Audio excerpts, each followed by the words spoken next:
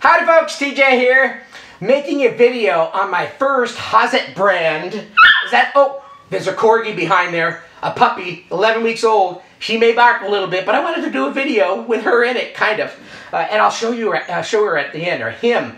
This is the first male puppy we've ever had. But this is the first also Hazet Assistant that I've ever purchased. See, I've been into the Volkswagen air-cooled scene since around 2000, 2001 when I purchased my first Volkswagen. So kind of late in life, I guess. I was in my 30s at the time when I purchased my first Volkswagen, and I've been kind of a air-cooled aficionado for a while now. About 2005, there was a company, and I don't remember who they were, but they were on eBay selling a knockoff Hazet Assistant that looked pretty nice. At the time, I think it was $2.99 plus shipping, so it came to $3.50, something like that. And it worked pretty well. I've got to admit that when I work on my Volkswagens, on my bus that I have, or any of the past ones, it's amazing how many tools get strewn around on the floor. And I've, over the years, so many tools around the floor. I'll kick something and I not notice it, and I'll go shooting over and I'll go underneath something and I'll say, I'll get it later. And then about 3 years later, I go, oh shit, there's a nice tool under there. So I need to get stuff off the floor. So the nice thing about the generic one I had, it worked pretty well. It was kind of an off blue. It didn't look like the nice Hazet blue. It was kind of like a dark blue color. Not even dark blue, it was just kind of a weird blue color. But it worked well, and it was the right price for me at the time, and I enjoyed it. And then later on, probably 10 years ago, at an antique store, there was a red Hazet that was there, but it wasn't a Hazet. Is it Hazet? Hazet? Hazardous? I'm going to call it Hazet, because I think that's the proper pronunciation. But anyway, I read one that was out at an antique store, and it was an outside antique store, so it was getting rained on. It was a little rusty. It was red in color, and it didn't quite look like the generic one that I had, but it may have been, again, another knockoff that somebody was selling. I've seen some other red Hazets out there, but they would normally say, I think, Hazet. This one didn't have it, so it was probably another generic one. Needless to say, I owned two at one point, sold the red one a while back, and then eventually I said, you know what, I want to have the real deal. So I sold the generic one, and I kept saving. And I finally found the right one for me. You know, the Hazet has a lot of different models in this tool trolley. It's not a tool chest, it's a tool trolley that is really a neat, it's collapsible. You'll see in a second, it's really unique if you've never seen one. It's much nicer than the big things that you can buy that have casters and wheels and has all your tools. Those are kind of big, blocky. They're not portable. You can't just throw it in a car, or you can, I guess, if you're a gorilla or the Hulk or somebody strong. I'm not. I wanted something that I could take with me on a trip if I had to. And even the 166 model, I think is the model, it might even be 160, but something else. It's a little big. It's a little wider. It's a little girthier. The posts on it a little beefier. And so I stumbled across, and I kept researching, I found this mini Assi, A-S-S-I, Assisi? No, that's Francis of Assisi, the patron of the animals. But I'm going to call this one Assisi, I think. But it's a mini Assi, mini Assistant, 160. It's a Hazet. It's official. I don't know what year this particular model was made, but I was able to get one from Germany for a fair price. It was around 400 bucks shipped. A little cheaper, I think, probably would have cost me $450 to $500 range for a decent, full-sized one.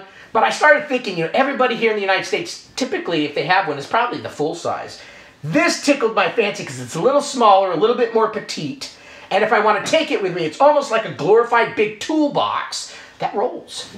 It's got rollers on it. It's got casters on it. And see, if I want to use it kind of like a toolbox and load up, the posts on this are small enough where I can lift it with one hand unless the tools inside start getting a little too heavy, which they can.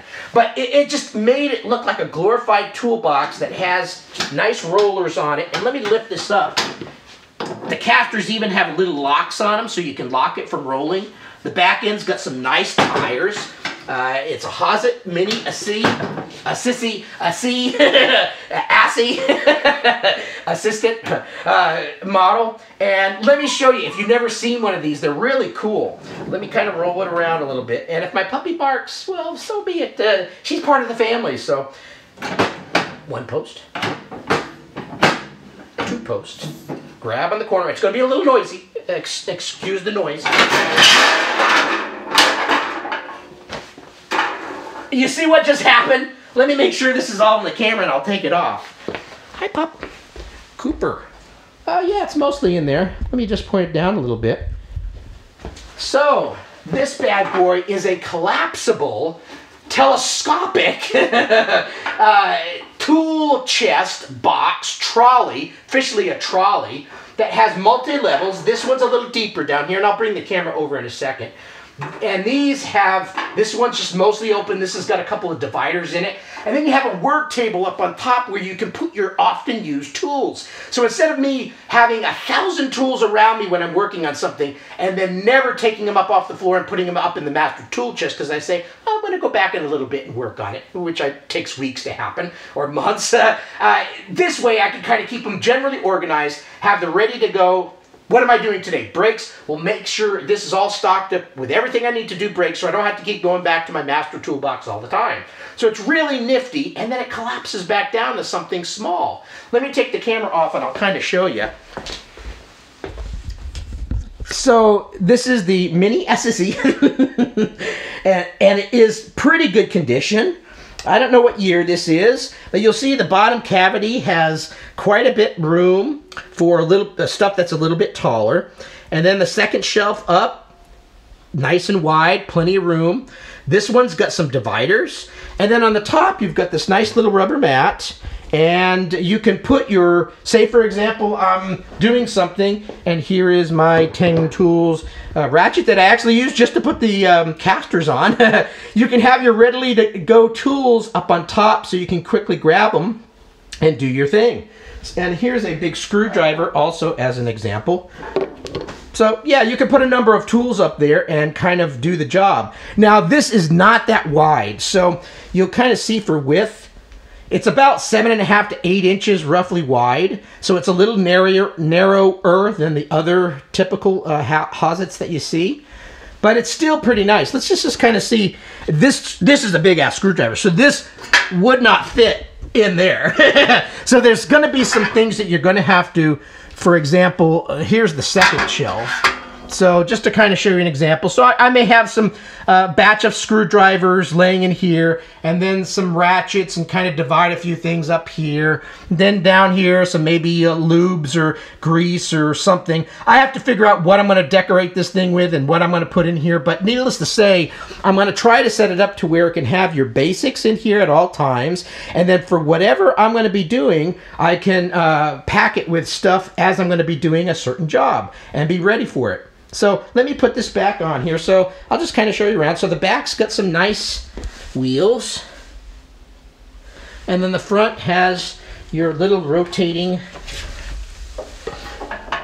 tires. And there is locks on them, so that's cool. Very nice. And here's the other side. Basically, it shows the same thing. So let me go put the camera back on here and we'll close it as if we're done for the day, and then we'll wrap up this video. Cool.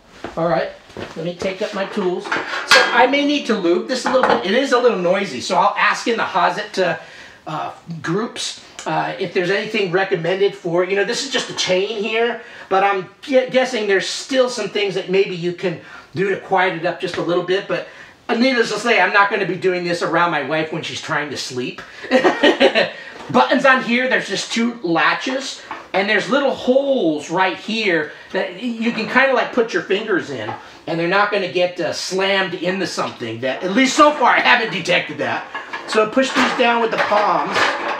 Yeah, I need to lube up these things a little bit. Everything's a little stiff. I'm sure I could put some lube and stuff here to make things a little easier to depress. But I should be able to depress down and kind of push down a little bit. But then everything, if you kind of guide it down, you'll see the other shelves are kind of closing. And then ultimately, when that one smacks you in the head, close 1, close 2, then you're ready to pick up and leave. So, see you later. Bye. This is so awesome.